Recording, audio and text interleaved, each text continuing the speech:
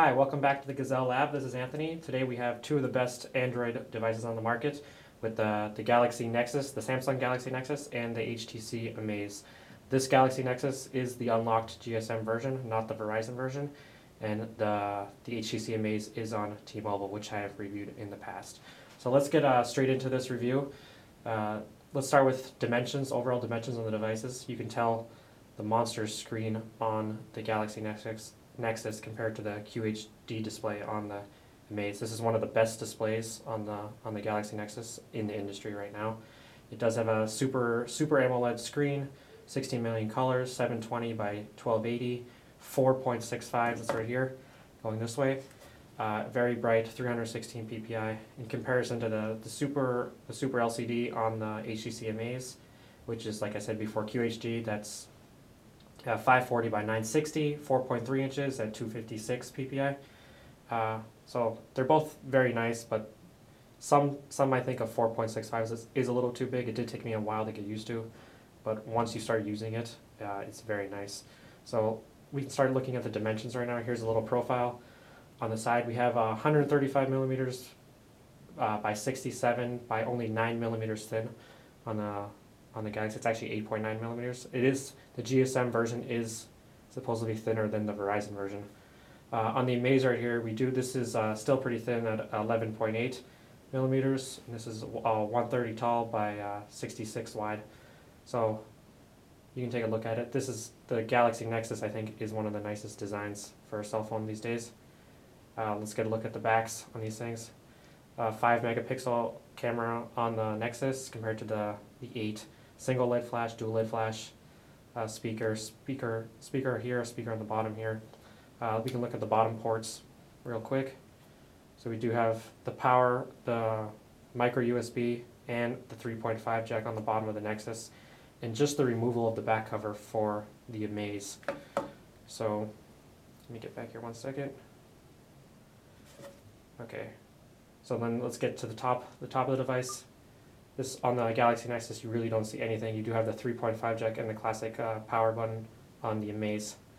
And then on the other side, you have the charging port, micro USB on the Amaze. And then over here you have the power lock screen button and the 3, I guess this is for a card dock, just like the other Galaxies had, the Nexus lines had. Let's get into the build quality real quick.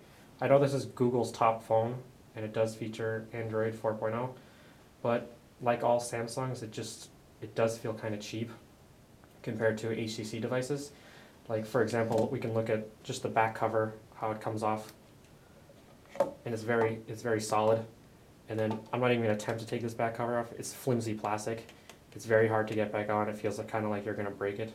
So just for whatever this thing is, $700, or the top Nexus Galaxy phone, you would picture something a little bit more sturdy and a little bit more like just better quality, overall build quality. Let me just slide this back on real quick and get back into the review. So I still love build quality on HTC phones a lot better than Samsung devices. So when continuing with the review, this does have I believe 1 gigabyte of RAM on both devices, 16 gigabytes of storage on each device. HSDPA, you will get 21 megabytes per second with the Galaxy Nexus, and on the Amaze you will get the new the 42 megabytes per second on their HSPA Plus network, which is nice. This does support T-Mobile's network in the US, so you have 1700 on there if you're a T-Mobile user and you want to use this, which is great for myself. We can get into the cameras real quick. In terms of imaging, the Amaze, I think, still has a better camera, so we can take a little quick shot. Like I said, this is still one of the best camera phones around. And honestly, I'm not gonna lie, the Galaxy Nexus the camera is not that great. You know, the pictures do look great on the screen, but then once I moved them over to my PC, they weren't that great. It is only a 5 megapixel camera, so we can take a look at these side by side. So from here you can't tell that much, but once these things go on your computer, you can tell the clarity is really great on the Amaze. In terms of the front camera, it's a 2 megapixel on the Amaze, and it's a 1.3 on the Galaxy Nexus. Accelerometer, gyroscope, they're all there, the classic features. In terms of the processor, we have the dual-core TI OMAP 4480 dual-core 1.2 Cortex on the Samsung, and the Amaze is using the Snapdragon, the S3. It's the 1.5 dual-core chip. Honestly, they're both very snappy, very peppy. Perhaps maybe the Amaze is a tad bit quicker at times, but with the Sense UI, you really cannot tell. The Sense UI does slow it down a little, but in terms of battery life, this is where the two phones make up my purchasing decision. The battery life on the Galaxy Nexus is amazing compared to the Amaze.